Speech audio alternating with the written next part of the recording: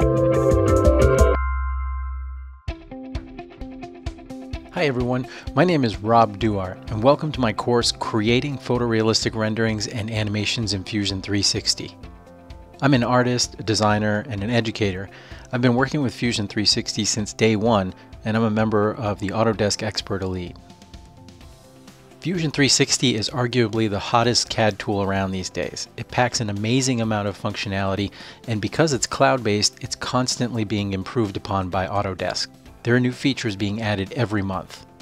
No matter how you currently use Fusion 360, this course is going to add some crucial elements to your workflow. In this course, we're going to learn everything there is to know about creating descriptive, convincing, realistic renderings and animations of your Fusion 360 designs. Some of the major topics we're going to cover include creating animations, including fly-throughs and exploded views, creating photorealistic renderings, both still and animated, and creating and rendering motion studies on the Autodesk Render Cloud. By the end of this course, you'll know everything you need to create stunning renderings of your designs. You'll be able to use these photorealistic stills and animations in everything from an initial presentation of your design to a repair manual for a finished product.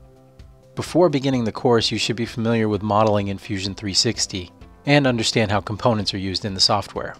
I hope you'll join me on this journey to learn about these powerful tools in the Creating Photorealistic Renderings and Animations in Fusion 360 course at Pluralsight.